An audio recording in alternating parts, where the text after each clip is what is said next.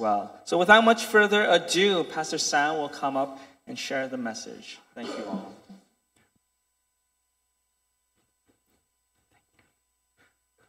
All right, let's give it applause one more time. You guys are finished. School is done. School is done, yes? Can I get an amen for that? Amen. Well, again, school is over. You know what that means for the seniors. If you don't mind, can you rise up from your seats, seniors? Let's give it up for them. They graduated. You finished middle school and high school, so congratulations. If you guys don't mind, still be up from your seats. And I'm also going to do this. Also, the newcomer, if you don't mind, Jiho, if you don't mind standing up as well. And also Teacher Christine and Teacher Hyuna, if you don't mind standing up as well. And we're going to do this. Let's all kind of stretch out our arms to any of them, and we're going to pray over them. Amen? Amen. Okay, let's pray over them. Dear Heavenly Father, we thank you, Lord, for bringing Jiho here and S.Y.N.C Youth Worship. We pray that you will just also be with her and her family and just keep her safe and just have her, this time is with you and help this community to welcome her in as well. Father, I pray for the seniors here. They made it. They graduated. Some of them may be nervous, but I pray that you would take all those stress and nervousness out of them right now, and that just remind them they are loved and that you will never walk away from them. You will walk in this journey with them, even throughout their college career and even moving on with their life. And we even pray for Teacher Hyuna. We even pray for Teacher Christine. We thank you for just giving them the love to show to the youth, Lord. Thank you for their heart of service to the youth. We pray that whatever they have to do in life, we pray that you may protect them and keep them safe as well. In Jesus' name we all say, amen. Y'all may be seated. Thank you. Let's give it up one more time for them. Thank you. Thank you. All right, so last week we had an amazing time, right? We had an outdoor worship service, and Pastor John gave a message on 1 Timothy chapter 4:12 to remind you that don't let anybody look down on you because you are young, but set an example for the believers in speech, in conduct, in love, in faith, and in what? In purity. Now, today we are going to look at Matthew chapter 8. If you guys have your Bibles, turn to Matthew chapter 8, verses 23 to 27. Or if some of you guys have the Bible app, you guys can bring that out too. I don't mind right now. But turn to Matthew chapter 8, verses 23 to 27. And we're going to do this. You know how we work? You know how we do here? One verse each, okay? I'll start us off, then you guys. Then the last verse, we're going to say it in unison. You guys ready? No, come on. You guys ready? Where's the energy here? You guys ready? Thumbs up? Thumbs up? Okay, let's read this out. Matthew chapter 8, verses 23 to 27. Then he got into the boat, and his disciples followed him. Suddenly, a furious storm came up on the lake, so that the waves swept over the boat, but Jesus was sleeping. The disciples went and woke him, saying, "Lord, save us! We're going to drown." He replied, "You of little faith, why are you afraid?" Then he got up and rebuked the winds and waves, and it was completely calm. Altogether, the men were amazed and asked, "What kind of man is this? Even the winds and the waves obey him." This is the word of God. Thanks be to God. So, in this moment, Jesus got into a boat. And I got a picture on the boat, so if you don't mind putting that up. So Jesus got into the boat, and his disciples followed him. But why was he getting into that boat? Well, if we take a closer look at the previous verses, especially in verse 18, Jesus had already given orders to cross to the other side of the lake. After a day of teaching and healing and doing all sorts of miracles, right? Jesus moved away from the crowd, and he continued his ministry elsewhere. Now, this decision was not random, guys. It was intentional with a certain purpose. one that included teaching his disciples a key lesson about faith and trust. Now, I'll call him JC. You guys know what JC stands for? Jesus Christ. You guys know what JC stands for? Jesus Christ. Yeah, so when Jesus Christ and his disciples set sail, they were following his direct command, which shows their obedience and willingness to go wherever Jesus Christ led them to. However, as they were taking this journey, guys, suddenly in verse 24, let's look at that. Verse 24 says that a furious storm came up on the lake. Now, how many of you guys had those days where everything is going great, but then boom, one little small little minor thing happens to you and it just totally crushes you and just ruins your entire day? Now, let me give you an example. All right, I got an example, so don't worry. Pastor Sam got you. I know a good amount of you guys play video games. Am I correct? Let me see a nod. Yeah, I see many nods. Right? And it could be anything from Brawl Stars to Valorant or a sports game like FIFA or NBA 2K, which is my favorite, personal favorite. And let's say you were winning every single match, every single game, and then after like your 10th win, you decide, you made that choice to play one more game, and then guess what? You got completely destroyed. You lost. I mean, first of all, you broke your winning streak, but it just kills your vibe, right? Just losing something, losing a game. So think about this. These disciples were going through a similar feeling where a smooth journey became a not-so-smooth journey. Rain poured down on them, big waves, hitting a boat, making it rock back and forth, right? Some of you guys have motion sickness, right? Yeah, I know I do. It's terrible. And we can even add that there was thunder and lightning. Yeah, I can make sound effects there, but you guys are okay with me? You guys good? Can I get a nod? Yes? Yes, everything's good? Well, everyone, let's do this for a second. Close your eyes. Seriously, close your eyes. Trust the process. Now, when you close your eyes, now imagine you're in the situation on that boat. Close your eyes. Yeah? You're in that boat.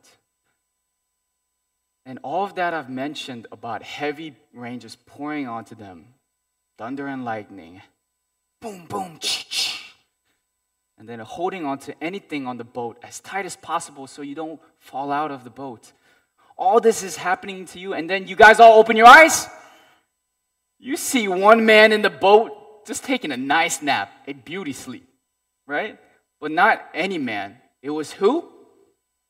Come on, guys, work with me here. It was who? Jesus Christ, yes. And then when we read verses 25, let's look that out together. The disciples went to Jesus screaming, "Lord, save me! Save us! We're going to drown." Now, I don't know about you, but if someone woke me up all of a sudden when I'm taking my beauty sleep, I'm either going to because my reflexes, I'm either going to punch them by accident or I'm going to be in shock of what's going on. It's going to take time to process. Now, that's not what Jesus did, right? If we continue with verse 26, Jesus replied, let's all say this together in verse 26, "You of little faith, why are you so afraid?" Then he got up and rebuked the winds and waves, and it was completely calm, right?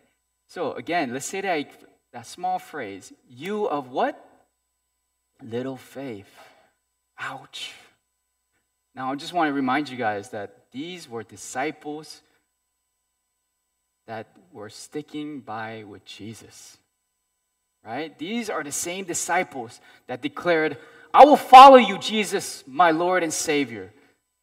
Now, here's the interesting part. If we continue on to verse 27, let's read this out loud again together. The men were amazed and asked, "What kind of man is this? Even the winds and waves obey him." So out of these 5 verses, this one caught my attention because what kind of question is this, guys? Again, these were Jesus' disciples who continuously saw Jesus performing miracles like healing the sick and casting out demons. So how and why would they ask such a thing? But then, you know what, guys? You know what? Come on, let's all lean in for a second. Come, lean in. Lean in, yeah. I realized that we are similar to Jesus' disciples, right? Amen, now you can go back to your seat. But I realized that we are similar to Jesus' disciples in the story because when everything is going well, we tend to praise the Lord. Thank you for making our plans work out. Thank you for letting us live another day, and thank you for letting this happen, and we received that in our life. But then, when maybe that one little slip up, or we hit our own furious storm, we tend to what? We tend to turn away from the Lord. Now, before closing, you guys know me well. I brought some bulletin points, and I would like to end it with 2 bulletin points for what you all can take away from this message. So listen up, okay? You can write it down on your notepad. If you got a physical notepad, just bring out that pencil or pen and write it down. Or if you got a phone, come on, you could type it. Maybe you can message it to yourself.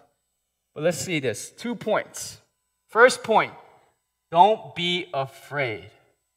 All right? Can we say that out together? Don't be afraid. Come on, let's say this out louder. Come on, don't be afraid. Don't be afraid. Now, fear is Satan's #1 weapon.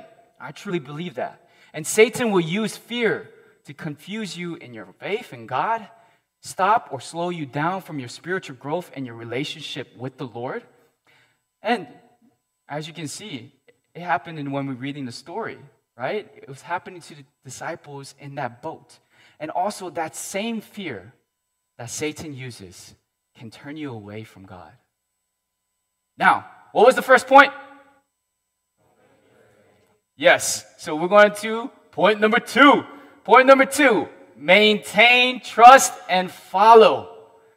Now, I do not mean just saying that you trust God and go along with your life, right? But what I mean is to maintain your trust in God throughout your ups and downs in life. Because I promise you, He is walking with you along this journey. Amen? Can I get an amen for that? Yeah. Seniors, you're going out to another world. You're going to go out to college and you're going to live this independent life where you got kind of going away from your parents and you got a lot of responsibilities, right? But I want you to maintain that trust in the Lord and know that He is walking beside you throughout this journey in life. Now, and don't forget, what was the second thing? Maintain trust and what? Follow. Good. Can we say that again? Maintain trust and what? Good. Yes, we don't forget to follow God. Follow by reading His words, which are not our spiritual food, guys. And He gives us energy, peace, comfort, and even some love. Right? And the second thing is follow by praying daily in community and alone with just you and the Lord. And finally, follow by being obedient to His word, where you can share God's love and His teachings, not only with this community, but with your friends at school, with your family members that may not came along to meeting Christ, and to this whole world. Amen? Let's pray. Let's all close our eyes and let's take this moment to pray. And I want to invite the praise team to come up. Let's pray. So, dear Heavenly Father, we thank you, Lord. We thank you for just bringing us here together. God, I just pray that we won't be afraid. That we won't be afraid of what life has in store for us. Well, we should be excited and knowing that our God is walking beside us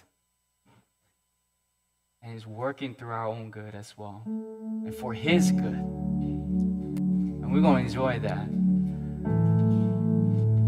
And God, I just pray that you will help us to maintain trust in you. Not just saying that we trust in you and then just going out, doing our own thing. Or just saying it by words. Help us to really move by actions. That we fully trust in you. And that leads to following you, God. Following you, Father. Help us to be obedient to your word. Help us to listen to your word. Help us to continue to praise you and be selfless where we can share other people about Christ. And that we can share the good gospel. Lord, as we continue this journey together, whatever that we're going through, God, I just pray that you will continue to remind us that we got our one true God who loves us, who cares for us, who's just ready to give you guys a really huge hug. His arms are wide open for you. And maybe some of you guys are like, no, I'm not ready. Or no, I'm like, God, I don't think I've been doing or obeying you, Father. But I'm going to tell you this. God is continuously reach out to you.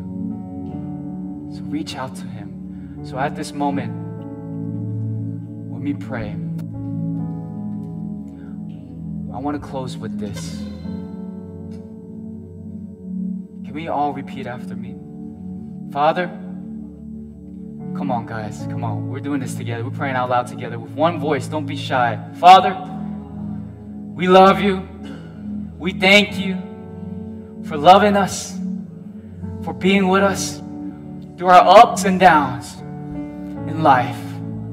And God, help us to maintain our trust in you, even when dark times come, even when tough times come. And I pray, Lord, that we would just throw up our hands and praise you continuously and forevermore. And at this time, let's all recite, not reciting, let's all say the Lord's Prayer. This is how the Lord taught us how to pray. It's not just words. It's not just meaningless words.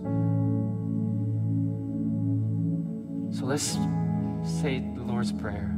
Our Father, who art in heaven, hallowed be thy name. Thy kingdom come, thy will be done on earth as it is in heaven. Give us this day our daily bread.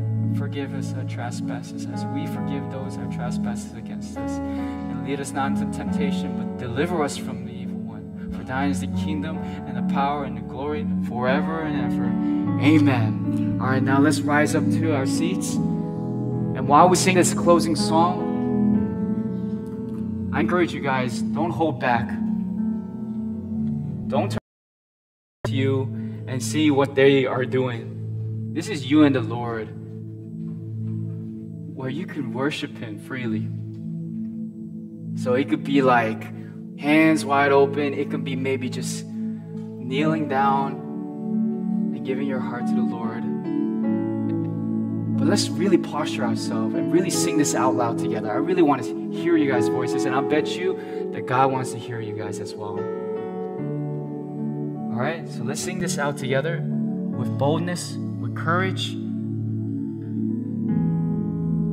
And if you guys are going through something, just let it out too, through worship, through praise. Amen? Can we do that? Amen? Amen. Let's sing. So we're just going to do the bridge for the stand, and we're just going to sing like once or twice. So I just want everyone to just sing it out and just, yeah.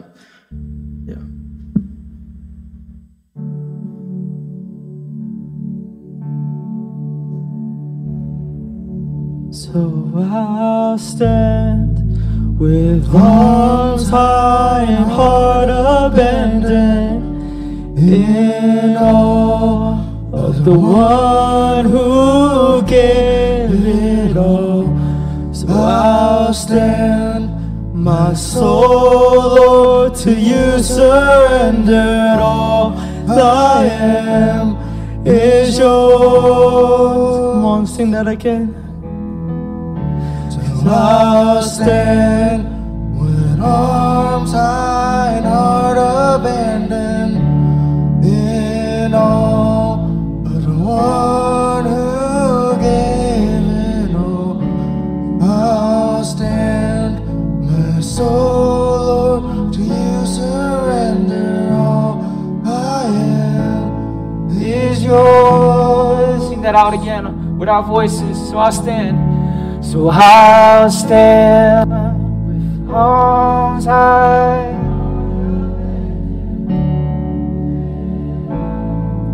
of the one who gave it all. So I'll stand with soul, Lord, to you surrender. All I am is yours. Yes, let's pray. Lord, Heavenly Father, we thank you again for just bringing us here safely and keeping us healthy, Lord. And for those who couldn't come and join us, Lord, we pray that you also know that we are there for you and we're praying for you, Father. Help them to know that we are just connected to you, where you can just heal them as well, Father. We believe that you're a healer.